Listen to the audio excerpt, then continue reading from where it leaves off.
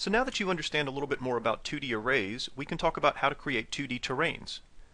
So in this tutorial, we're going to talk about 2D tile-based worlds, how to create them, and some of the technical difficulties that you might run into. So if you've played any of the classic games from the 80s, you might have seen landscapes that look like this.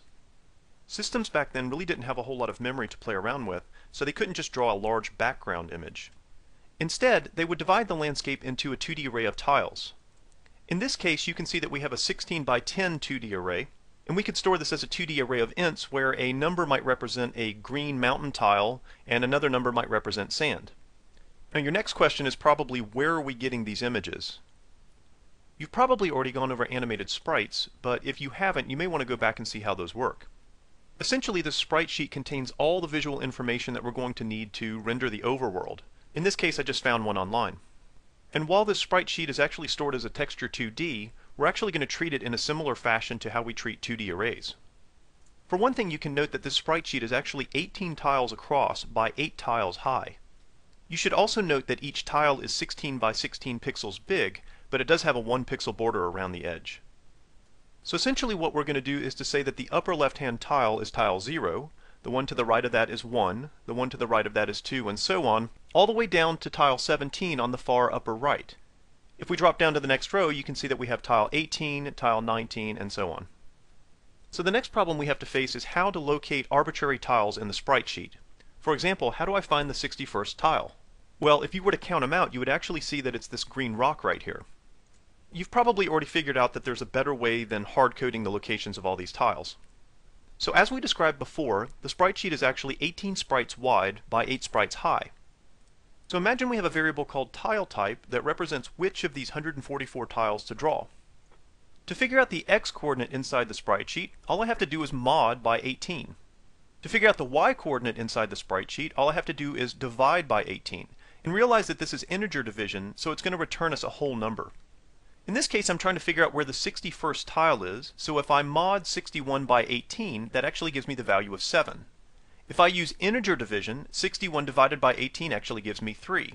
So I come over to the 7th column, the 3rd row, and you can see that we have our green rock. Now don't forget, this math only gets us the x and y coordinate within the sprite sheet. To find the correct pixel coordinate within the sprite sheet, we still have to multiply that by the size of each tile. The idea behind drawing the terrain is actually going to be very similar to how we draw animated sprites. We're going to have a source rect which tells us where to pull pixel information from, and then we're going to have a destination rect which tells us where to place those pixels. In this case, notice that our tile type is 61, so it maps back to our green rock.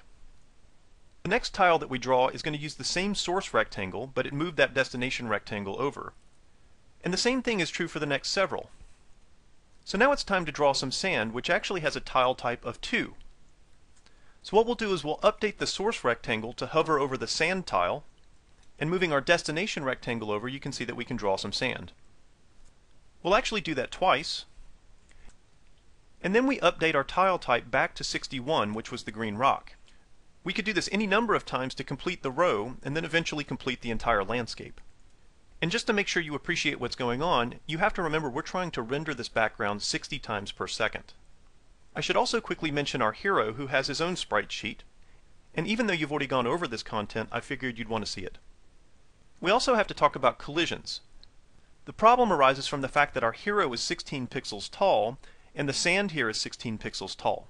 So for our collision detection to work correctly, we actually have to be a little bit loose when detecting collisions for the rocks that you see here in red.